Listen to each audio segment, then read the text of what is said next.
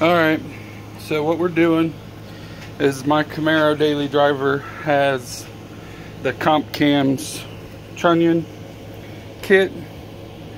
I've got, I don't know, about 20,000 miles maybe, and I had a failure.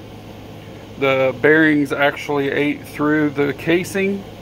Didn't lose a C-clip, didn't lose the shaft.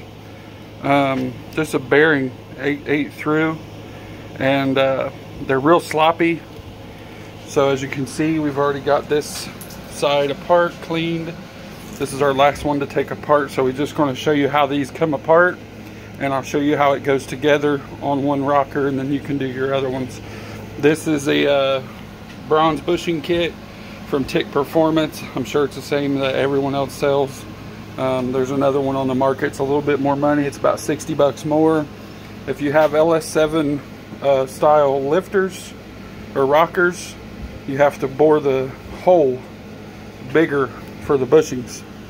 But anything LS3, LS1, LS2, LS6, all your trucks that use this standard offset, and they should all be the same, and I haven't had to do a single thing to get these together.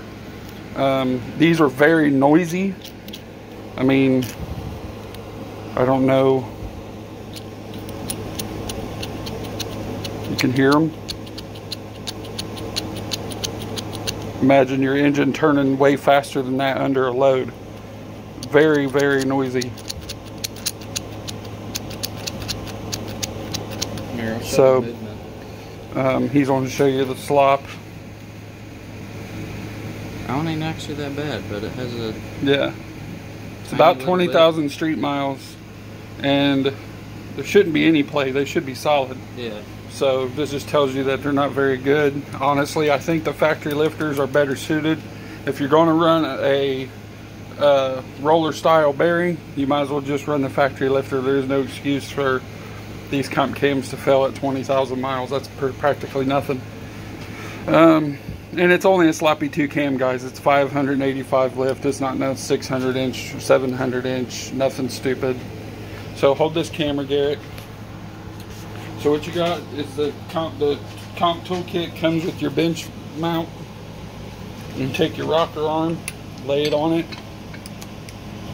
My bench is not even mounted yet. It's just sitting on a piece of wood. But you just push it down, and you can see that it pushed it level, and it's hanging out the other side, bearing sticking out. Then what I do is I take my ball end of my hammer, make it to where it's in, then I grab my punch, and I'm just going to knock it out real quick. That's it. Next in your kit, you got this tool. Nope. There's 3 parts. This part goes inside the lifter. This ring is an alignment spacer for all your bearings. And then the tool. See how that goes? You just stick the rocker arm right side up. Come back to your bench vise. Press it out the other side. Loosen up the vise. Grab your tool, grab your spacer, grab your same punch and a hammer.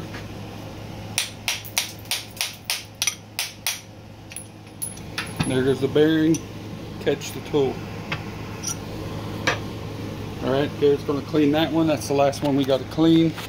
You're just spraying it with a little brake clean real quick. Just to make sure there's no contaminants or anything. Because what you don't want to do is get something stuck between the bronze and the trunnion of the lifter. It won't really hurt the lifter, but it could hurt the bronze. Okay. So we're just making sure it's clean. I'll give this one a chance to dry.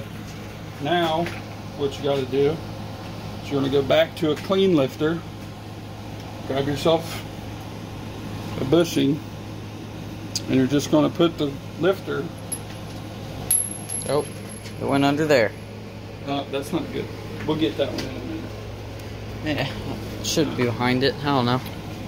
So take your lifter, take your bronze, and you can do this one of 2 ways. You could put your bushing spacer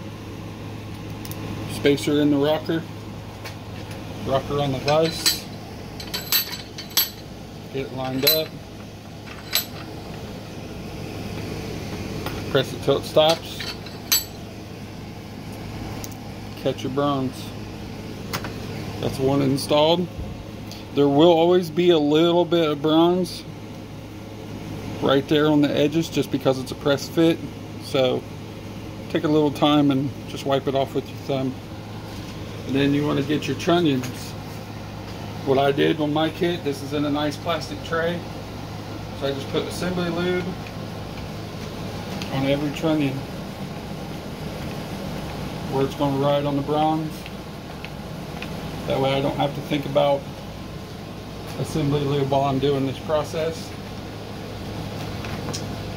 Grab you an assembled trunion, boom. Grab you a bronze, boom.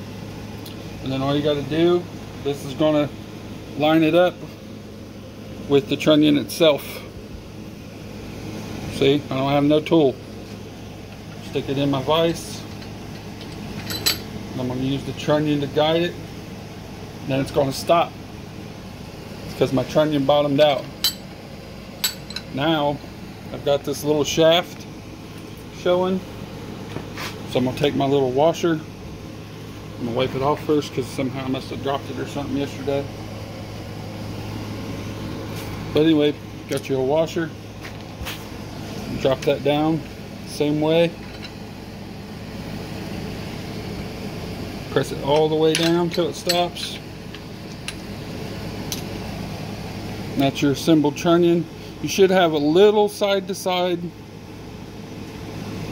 It shouldn't be tight or bound up. You should be able to see the locks for both sides. And like I said, there's always that little bit of bronze. So just make sure you wipe your finger around it from when you pressed it in. If you know a way to get this to go in without leaving bronze, you can add it in the comments. I don't care. And if it's not tight enough, or if you don't like the way it's to fit, like if you think it should be just a hair more, just take your little spacer and give it just a little pull, and that will tighten it up a little more. Now you can see the side to side play is less, and I can see more of my shaft there. If you want it to be a little more, say, I think this one personally needs to go a little further.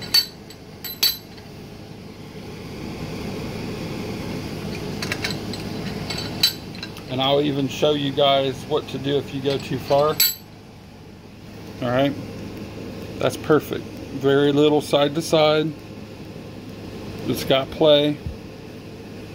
It's got assembly lube on it. It's nice and smooth. It's not tight.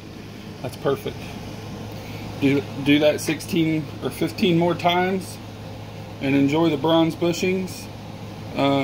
Hopefully you don't have noisy ones like mine ever again, because the side that we already did of the engine is super quiet, and when we get this done I'll make another video and you guys can hear the engine. It's a lot smoother and quieter. There's number one.